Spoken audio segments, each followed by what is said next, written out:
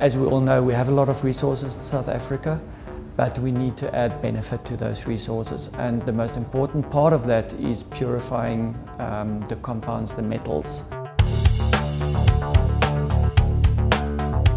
While solvent extraction is a traditional approach, we are actually using membrane-based solvent extraction with numerous advantages. As far as I know, we're the only one in the country.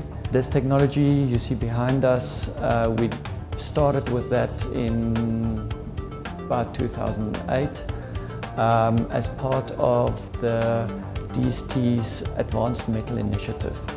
Looking at this technology, we use a membrane to separate basically the two phases that you are using to purify your metals. So you start with a mixture of metals and you pump them through a system and you end up with your purified metal. And the advantage of this over traditional processes is that you can do it continuously, that you can scale up linearly, and you avoid a lot of the problems you have with traditional solvent extraction. So I assume all purifying companies working with minerals and the beneficiation of minerals would benefit from this type of technology.